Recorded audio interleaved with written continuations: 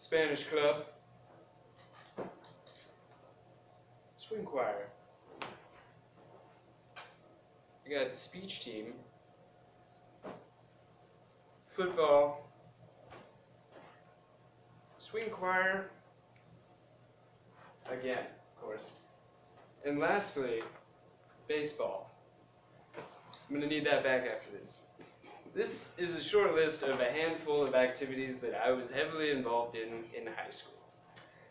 But alas, when I got to college, all of these seemed to melt away, and I was suddenly active in almost nothing. I feel like this happens to a lot of us, because of the added stress of college, more free time to manage, and let's be honest, when I have free time, I just want to sleep.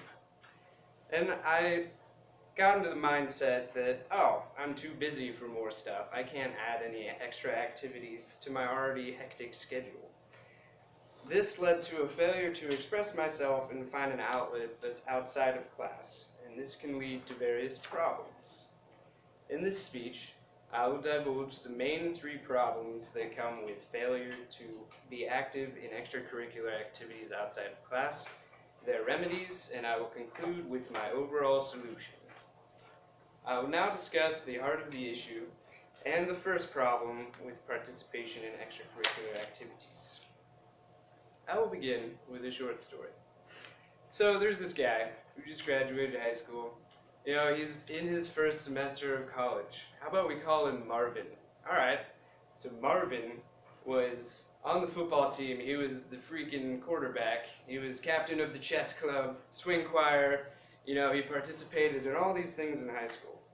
Once he got to college, he kind of dropped off the grid and stopped participating in anything. You know, he was kind of a lone wolf, didn't have many friends, and he just liked to spend his time sleeping and watching Netflix. Bless you, Charlie. Now, I have something to tell you. I am Marvin. That's me. That story. I didn't have very many friends first semester. I didn't participate in really anything except for orchestra, pretty much. So let this serve as an example. Getting involved is important. Don't let your schedule scare you. Because I was a music major and I had this crazy schedule, I thought I couldn't do anything in my free time but sleep. According to Helen Bland's 2014 article, Quantifying the Impact of Physical Activity on Stress Tolerance in College Students, one of the best ways to cope with stress is through extracurricular activities. If it's something you're passionate about and something that you love to do, it won't add stress to your life, but alleviate it. This is proven by a study written about by Jennifer Fredericks, in her 2012 article, Extracurricular Participation and Academic Outcomes, Testing the Overscheduling Hypothesis. This overscheduling hypothesis pretty much says that there are negative consequences due to overscheduling with extracurricular activities in high school students. Now, the negative effects are the lowering of the GPA and low social interactions. Now, due to the study, it was decided that when a student is becoming too involved, they're usually at 5 to 7 extracurricular activities at one time. Now, that's okay because the average is about 2 to 3 per person. Thus, the hypothesis was debunked and it was chalked down to the media just puffing up the subject of overscheduling students. Next, we move on to the second problem that arises when dealing with extracurricular activities. And that is that the GPAs of non-participants are substantially lower than those who take part in activities outside of school. According to Chris Ward and Dan Yates in their 2013 journal, The Impact on Business Students' Personal Growth and Employability, students who participate in extracurricular activities have higher value for their schools, which leads to positivity, which increases test scores and GPAs. So it's kind of a big trickle-down effect. If you're happy, you're going to get better grades and have a higher GPA. So you're only helping yourself out by getting involved. Plus, a higher GPA in college will increase your employability in the future. When you go out and try to get a job, they're going to look at your grades from college and they're going to see, oh hey, Christian had a 3.8. Wow, what a stud. We're going to give him the fat cat job with the view. But also, if you do notable activities in your free time, like choosing to do community service or volunteer work, it can also look great on your resume. Now, we move into the third and final problem facing us, and that is simply finding the right activity for you. There's literally a plethora of options for extracurricular activities on campus, including student government, intramurals, choir, orchestra, and there's a buttload of clubs and organizations that you can join. I can't even count them all because there's more than 10. The first thing to keep in mind when choosing a club or organization or extracurricular activity to join is to follow your heart and find something that you're passionate about. Now, if you're like me and you're passionate about a lot of things like music and longboarding and sports, there's too many options still. So if that fails, just try something new, something you haven't thought of before. You never know, you could make some new friends or discover a new talent that you hadn't known about before. And it's okay if you try something new, it's not your cup of tea. You don't have to, it's not like a lifelong commitment here. You didn't sign a blood pact, there was no chanting or robes, and if there was, you probably shouldn't join that organization anyway. Finally, I will give you my overall solution to the issue of getting involved. So here's my big idea.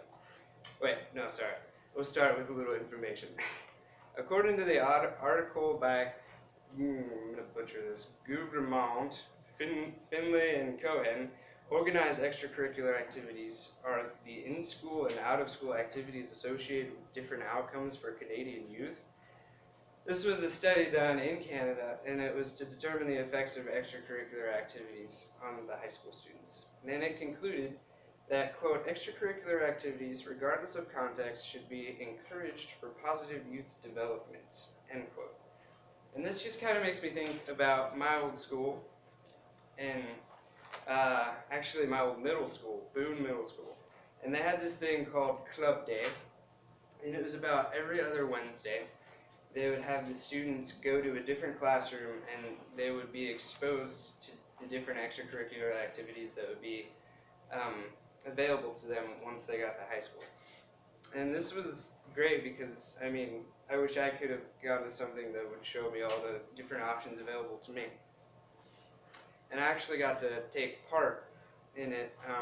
I was in the speech team, and I got to go to the middle school every other Wednesday and teach 6th graders how to do improv. So I kind of got to promote that. It was tons of fun. They also had other extracurriculars such as orchestra, choir, TSA, and sports. And this leads me to my big idea. I think that we should implement a mandatory semester-based extracurricular movement at UNI. And what does that mean? Well, I'll tell you. It's kind of similar to the campus engagements that we do in our cornerstone class. And the hope is that would eventually replace those.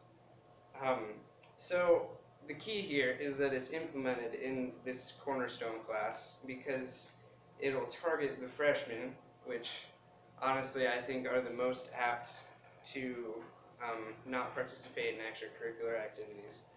And it requires them to participate in a new campus-based or off-campus extracurricular activity.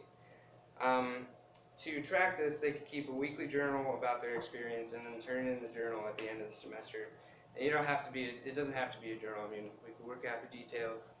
But pretty much what this provides is freedom for the student to pick what activity they want to join, and just new experiences, new friends, and really helps get the freshmen out there. I have divulged all the problems one might encounter whilst getting involved. Now let's bring this baby in for a landing. In conclusion, I could stand up here and talk all day about getting involved, but some of you already are quite involved, and I applaud you. Very well done. My hope was to stir at least one of you into action today, though, and get some of you interested in getting involved. Now, I have to ask all of you to look under your chairs! You may be thinking, what the crap, Christian? There's nothing under here. But that's where you're wrong. There's opportunity under there. There's opportunity everywhere. All you have to do is reach out and grab it. Thank you.